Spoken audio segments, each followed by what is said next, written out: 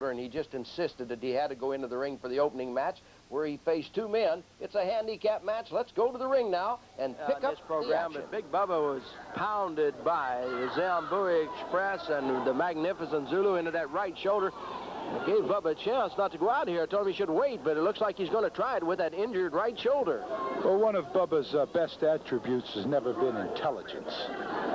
Well, now, wait a minute. Bubba is a very nice person.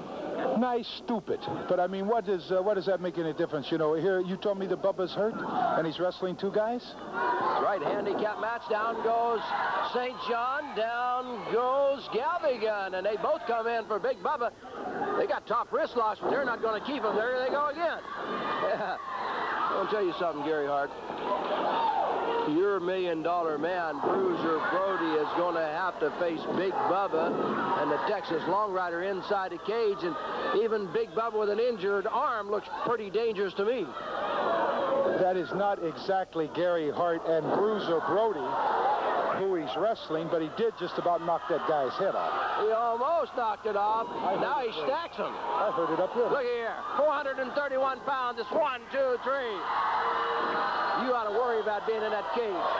If I wasn't in the cage with Bruiser Brody as my partner, maybe I would be worried.